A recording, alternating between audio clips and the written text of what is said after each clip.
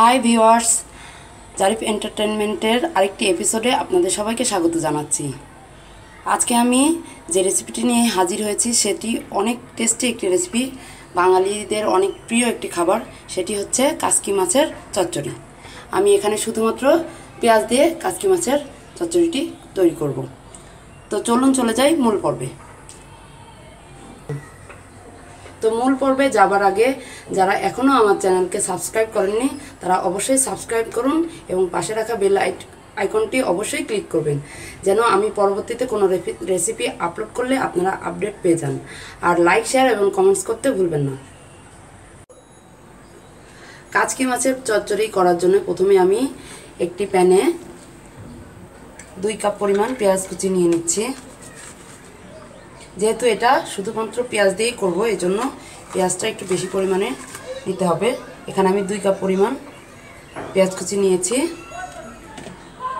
আর এর মধ্যে দিয়ে দিচ্ছি একটু হাফ চা চামচ পরিমাণ হলুদ গুঁড়ো,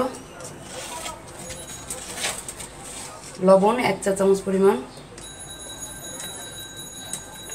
ধনিয়ার গুঁড়া হাফ চা চামচ পরিমাণ, জিরার গুঁড়া 1 চা চামচ পরিমাণ।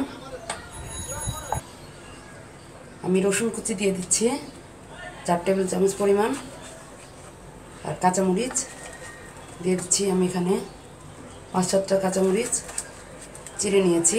আপনারা আপনাদের টেস্ট অনুযায়ী কাঁচামরিচটা অ্যাডজাস্ট করে নেবেন ঝালটা।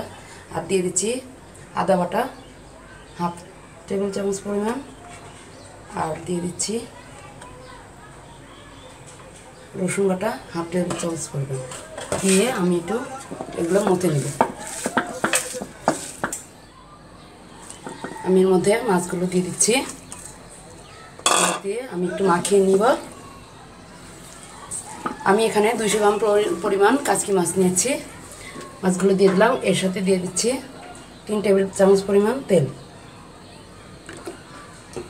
দিয়ে একটু মাখিয়ে নিব আলতো হাতে, যেন মাছগুলো ভেঙে না যায়।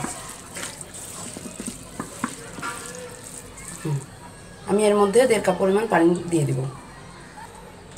আমার মাখানো হয়ে গেছে, আমি এখন এটি চুলায় দিয়ে দিচ্ছি। মিডিয়াম টু লো আছে আমি চুলাইটি দিয়ে দিব। দেখি আমার চচ্চড়িটি কেমন হয়েছে, আমি একটু চেক করতেছি।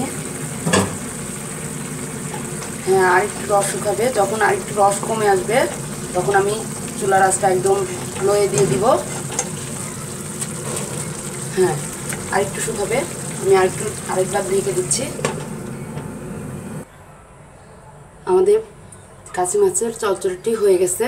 আমি এখন একটি সার্ভিং বলে উঠিয়ে নেব। হয়ে গেল আমাদের কাচকি মাছের চচ্চড়ি। দেখুন কি সুন্দর হয়েছে। আমি ক্যাপসিকাম দিয়ে সাজিয়ে দিয়েছি, অনেক টেস্টি হয়েছে। আপনারা বাসায় অবশ্যই ট্রাই করবেন। তো ভিউয়ার্স, আমার আগামী এপিসোড দেখার আমন্ত্রণ রইল। সে পর্যন্ত সবাই ভালো থাকবেন। ধন্যবাদ।